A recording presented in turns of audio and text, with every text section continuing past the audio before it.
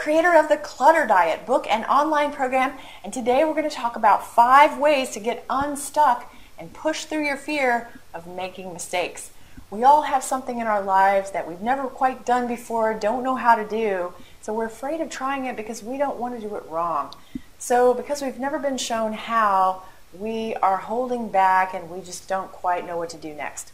In my case, in my life, that was how I used color in my life. I didn't know how to use color. I was wearing all neutral clothing and very sensible shoes, and all my walls were painted beige. And as you can see behind me, I got over that. So these are the 5 steps that I used to get over that. And then, of course, we're going to talk about organizing too, because that's why you're here. So step 1 is to pay attention and ask a lot of questions. So simply building awareness and noticing as much as you can.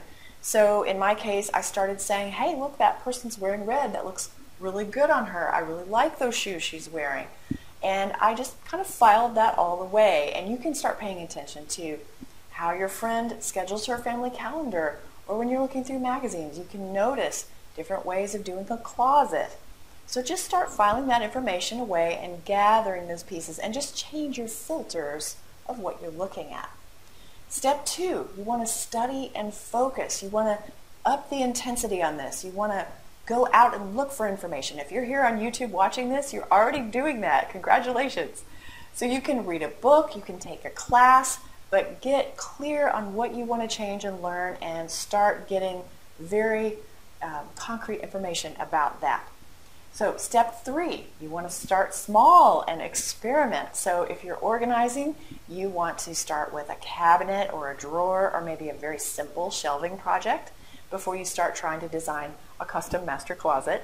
But do something that will give you some success and give you some confidence to move forward. So for me, I started with my color thing, putting maybe a colorful pillow on my couch before I went and painted all my walls. So do something small like that to push forward.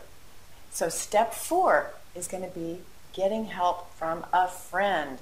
So we have all had those friends that push us out of our comfort zone a little bit. I definitely did that. I had friends take me shopping, or friends make suggestions about my house and the colors I could use.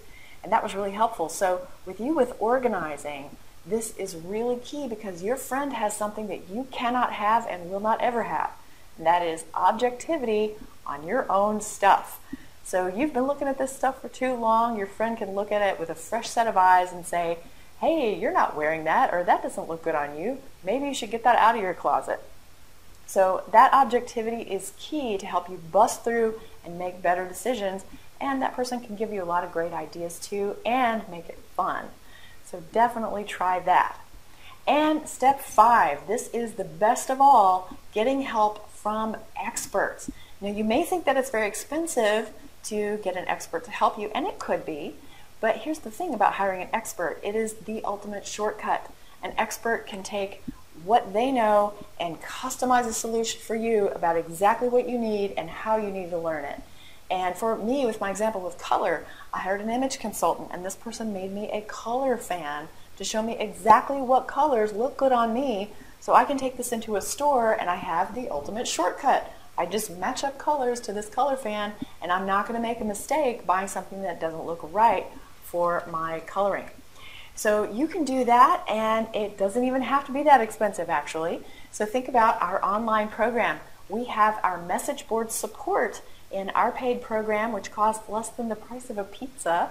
You can come in and get unlimited support in our message board area, upload photos, show us what's going on. We will hold your hand as much as you need it and tell you exactly what to do and give you a lot of applause when you get it done.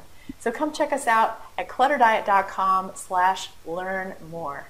See you next time, and may you always be happy and grateful for having more than enough.